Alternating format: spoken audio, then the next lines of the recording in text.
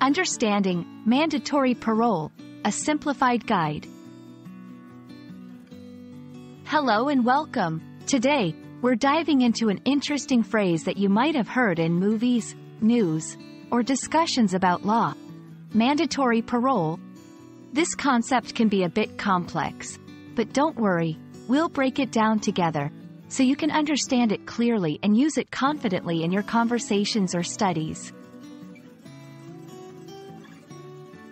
Mandatory parole refers to a condition where an inmate is released from prison before completing their full sentence.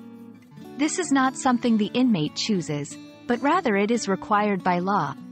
The idea behind this is to manage prison population and to offer a second chance to those who have shown good behavior and a willingness to reintegrate into society. Mandatory means it's obligatory, and parole is the term used for the period an inmate is released under certain conditions. While on mandatory parole, the individual must adhere to specific conditions. These might include regular meetings with a parole officer, avoiding certain people or places, and not committing any more crimes.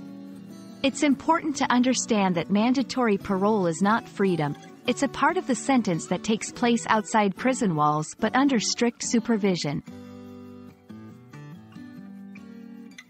The main goals of mandatory parole are to reduce the cost of keeping someone in prison, to alleviate overcrowding in prisons, and most importantly, to assist in the rehabilitation of the inmate.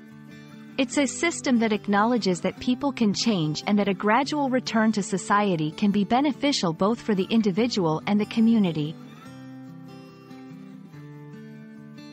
Many people misunderstand mandatory parole as being too lenient or as a guaranteed early release for all inmates.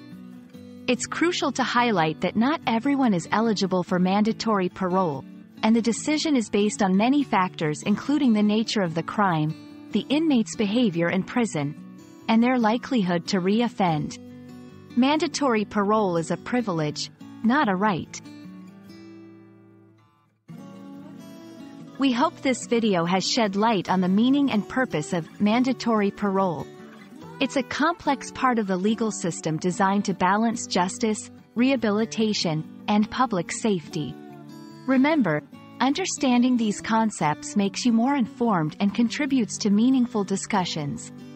Thanks for watching, and we hope this video has been helpful in your journey to learning the English language and its specific terminologies.